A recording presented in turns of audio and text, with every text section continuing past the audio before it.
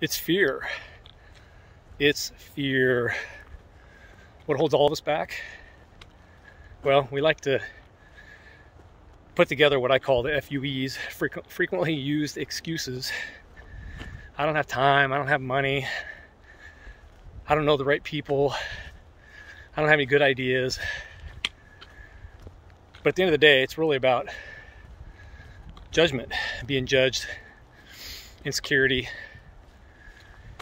And these pieces are all drawn up and pulled up into your life from all this past trauma. And really, in many ways, it's just part of growing up. Is, were we bullied? Were we loved on? Did we have the right people in our lives teaching us the right things? And we all had some kind of mix of all of those things. But at the end of the day, you're not moving forward. We're not moving forward. We get stuck, plain and simple, because of fear. And so I want to talk about fear because it's one of the things that I see on a very, very consistent basis that just, gets a hold on people and just won't let go. And one thing you have to understand about fear is it's not your fear. That's right, it's not your fear. Fear is a tool built into our system to keep us safe, and it's pretty much as simple as that. And the challenge is we build up all these various stories about who we are or who we aren't, what we have or what we don't have. And when you dig down deep in it, it really comes back to judgment or really things that we weren't able to overcome, or things that we experienced in life that got a hold on us. And like I said, it kind of ends up always coming back to what other people think about who we are, or what we've done, or what we haven't done in life. And these things start when we're at a very young age. And the thing you gotta understand about this concept of fear, though, is like I said, it's not your fear, it's your body's fear. It's a tool that's used to keep you safe. And this goes back into your reptilian brain, and I'm not going to get into brain science here, or neuroscience. But at the end of the day, you have this amazing system built in that's to protect you from all kinds of various things.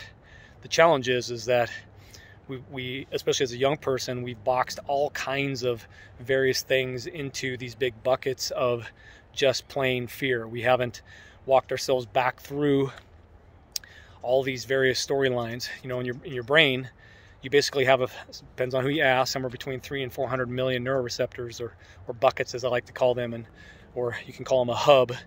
And inside that bucket or hub is an experience, an emotion, and it has a set of rules.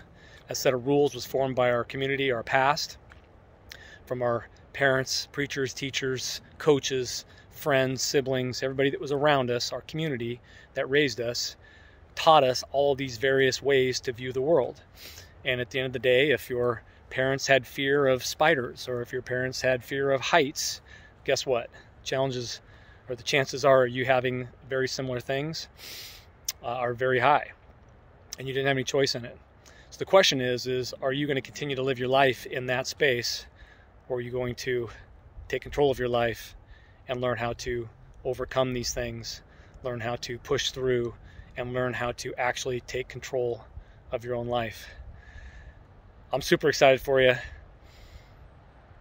I get really excited about helping people. It's my life's mission. I've overcome a lot of things in my life, and I've wrapped all these things up into a nice little package and finally produced a book. And I would really like you to go out there and get a hold of this thing. And many of these things I'm going to discuss and talk about are covered in the book.